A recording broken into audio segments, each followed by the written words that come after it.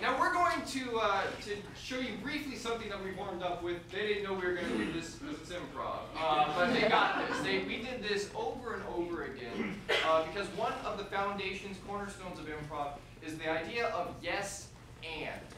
Because improv is about agreement. We're working together to build something, and if people are denying each other, it doesn't work. The whole thing kind of crumbles. So improv is about agreement, saying yes to your partner, and then building on the pertinent information. And so we did an exercise that we call yes and.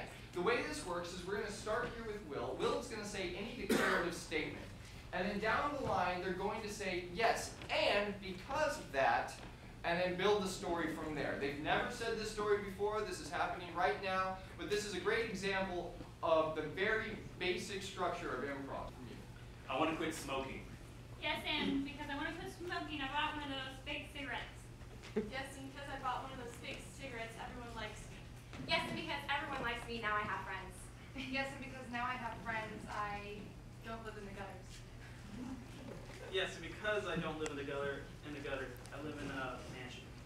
Yes, and because I live in a mansion, now I'm friends with Tiger Woods. Yes, and now because I'm friends with Tiger Woods, I get free golf lessons. Yes, and because now I get free golf lessons, I am the pro at the local country club. And now because I am the pro at the local country club, I have 5 different boyfriends. I have 5 different boyfriends and picked up smoking again.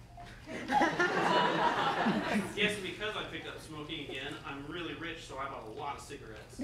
Yes, and because I bought a lot of cigarettes, I started selling them in the pro shop.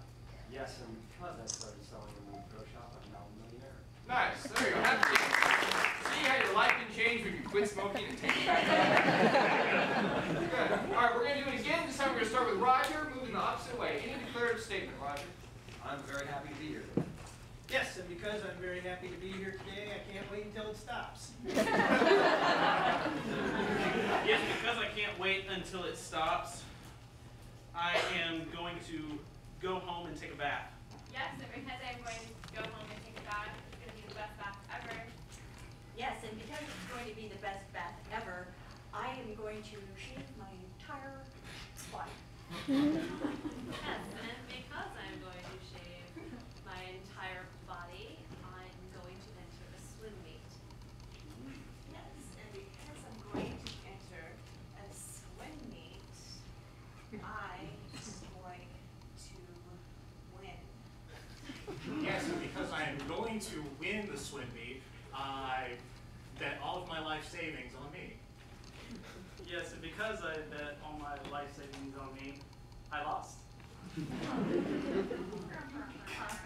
Yes, and because I lost, I took up stripping. Yes, and because I took up stripping, I am the best stripper there ever was.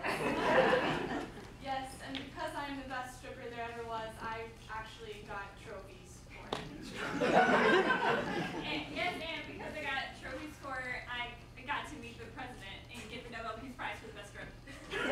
Yes, and because I got to meet the president and got the Nobel Peace Prize for stripping. They made a documentary film about my life, and Matt Damon played me. Wow.